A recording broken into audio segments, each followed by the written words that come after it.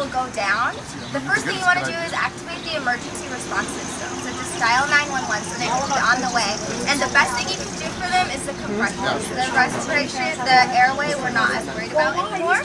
But basically, after you call, you can start. Because what studies were finding were that people were reluctant to put their hands on these individuals because they were fearful of the mouth-to-mouth. So we're finding that you could be more helpful by just doing the compression. In my first aid kit in the truck, if you have the air mask? Yeah, it's one you put in your mouth and then it will open their mouth. Yeah, pocket mask. Yeah.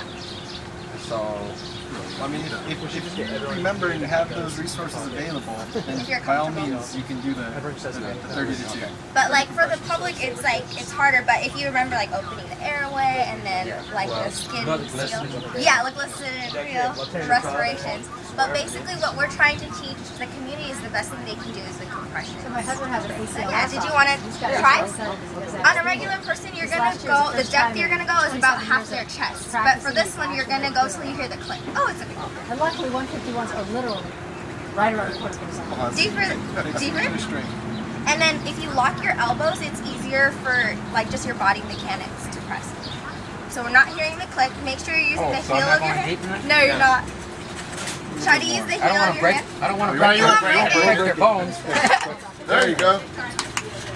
Perfect. And then you're going to be going much faster, 100 per minute.